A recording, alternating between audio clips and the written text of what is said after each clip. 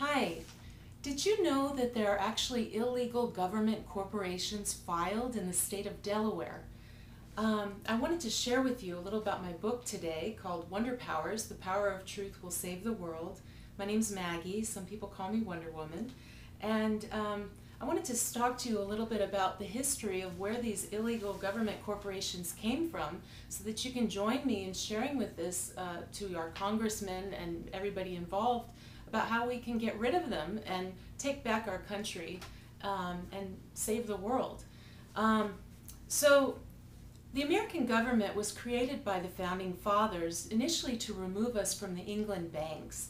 And so we had this Revolutionary War that happened. And it was interesting because only 1/3 of Americans were actually in support of having this war. 1/3 were loyal to Britain, 1/3 were indifferent. But America did fight the war because England was too far away to really govern America, and we didn't want to pay England's taxes. So shortly after the war, we had this Pennsylvania Mutiny of 1783, and the soldiers at that time with this Pennsylvania Mutiny, they marched into Congress and demanded payment, and Congress then ran away into hiding and hid from them. So they hid from our American soldiers.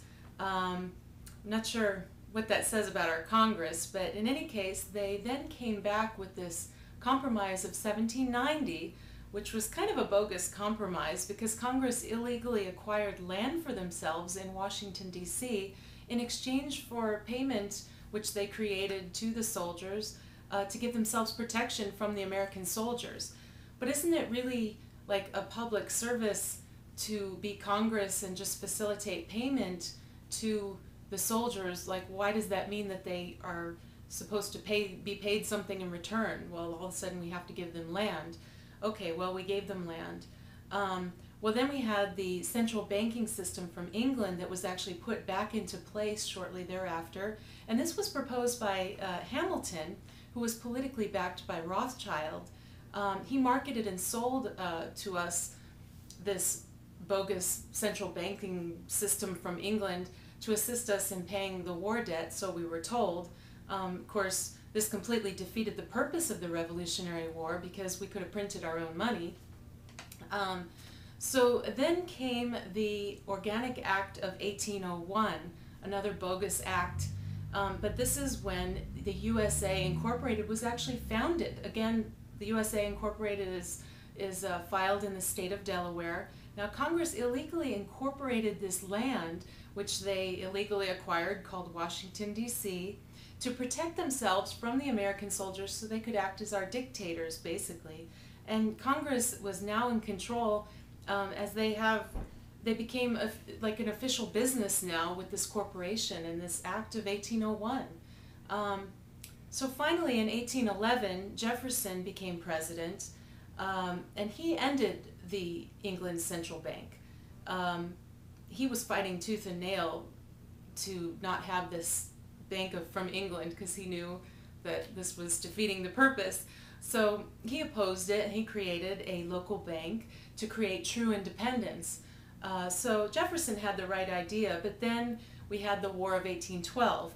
And in 1812, England was against our local bank that Jefferson had created, and they demanded that we use their central bank. So then they burned down our Capitol and our Treasury and our White House. So we were in a predicament because England was going to have wars with us until we used their banks, which we have today, of course, with the Federal Reserve. So Jefferson he'd stuck to his guns, but then we had a recession afterwards, so there was a lot of criticism about things.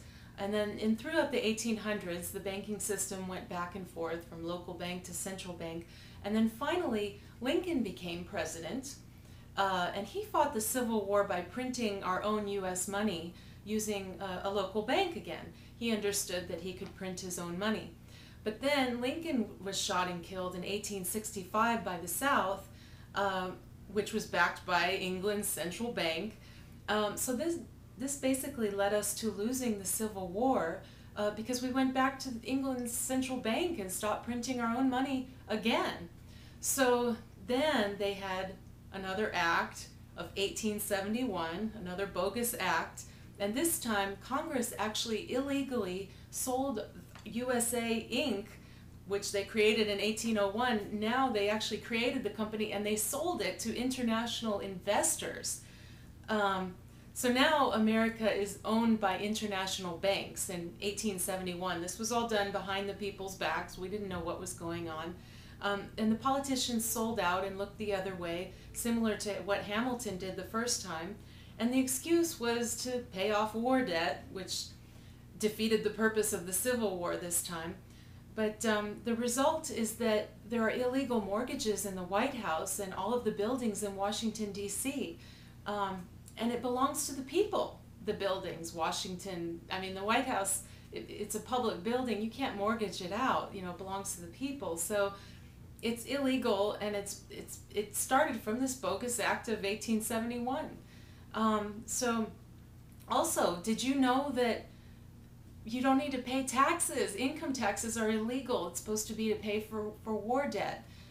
It was declared illegal and unconstitutional in 1895 by the Supreme Court. They declared it. So the IRS was basically to be abolished in 1895, but Congress fought it, and by 1913 they implemented our own Federal Reserve System and federal tax system. So it was supposed to be a voluntary in 1913, but obviously it kind of isn't, because they put people in jail if they don't pay their taxes. But Congress, yeah, they enforce the taxes, and it's part of our brainwashing about the dictatorship that Congress created for the country, back in 1790. So we pay interest on this Federal Reserve money. It's all illegal. No one agrees with it, but we're forced to go along with this Federal Reserve program that they created. In 1916, the Federal Reserve Incorporated was actually created and founded in the state of Delaware. Like I said, I went into the archives. You can get all the information, the president, all the names. I have it in my book.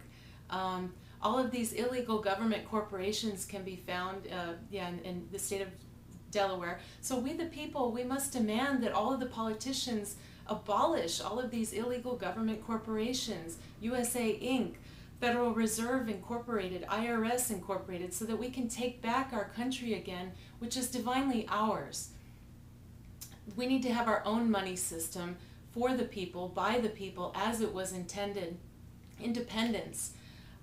If they refuse, our states can secede from the Union, and we can all participate in the world government by world citizens, which can support us, something that Gary Davis created, but we cannot participate in these illegal government until these illegal corporations are abolished.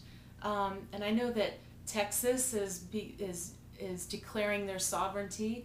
Vermont is talking about on their ballot about seceding from the Union because they don't agree with government corporations, and many states are following suit, but we don't hear about that in mainstream media because the federal government is controlling the media.